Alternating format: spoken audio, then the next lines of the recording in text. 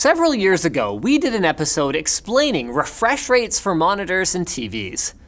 But things have changed quite a bit these days, with displays featuring super high refresh rates, adaptive sync technology, and ultra high resolutions. So it's time for round 2 of what you should know before committing to just one display for a hopefully fulfilling long-term relationship. And this video is sponsored by Intel.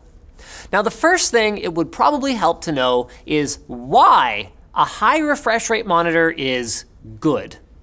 So a higher refresh rate, measured in hertz, will not only make many kinds of motion on your screen look smoother, it can also be quite important for gaming. You see, contrary to popular belief, the human eye is actually really good at detecting changes in motion. That is to say that no, it is not limited to 24 frames per second. So a higher refresh rate display, coupled with a powerful graphics card and processor, will make animations appear more realistic by reducing choppiness and blur and increasing immersion. Another benefit is that not only is the action smoother, but you're actually seeing more frames. In other words, you're catching visual elements that you might be missing with a more run-of-the-mill display. In a fast-paced game, this is actually more than just an aesthetic advantage and can even give you a competitive edge. In fact, many competitive gamers and esports teams value high refresh rate monitors because they allow the player to see things just a little more clearly or quickly than their opponent.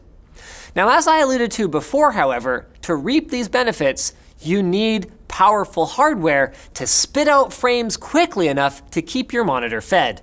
If you drop extra money on a 144 Hz monitor, for example, but your graphics card can only muster 30 or 60 frames per second in the games you play most often, many of those screen refreshes that you see won't actually contain new frames of information. So your experience isn't going to be any better. Another thing to consider is exactly how high of a refresh rate you need. These days, it's quite common to see one tier of high-end monitors that offer a 120 or 144 Hz refresh rate, and then another tier of displays that can push out 165, 200, or even 240 refreshes per second. Unsurprisingly, the monitors tend to get more expensive as the refresh rates get higher, while offering diminishing returns for many people. Now, the vast majority of us can easily tell the difference between a 30 and 60 frame per second video or game. But it's a bit harder for some folks to tell the difference between 60 and 120, and harder still once you get up above 200. So if it's at all possible to try before you buy, then by all means do that, so you're not plunking down money for something that you won't even get maximum enjoyment from.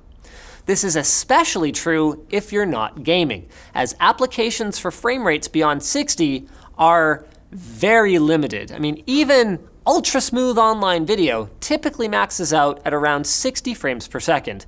So don't pick up an expensive monitor thinking that it's going to make your entire computing experience that much better.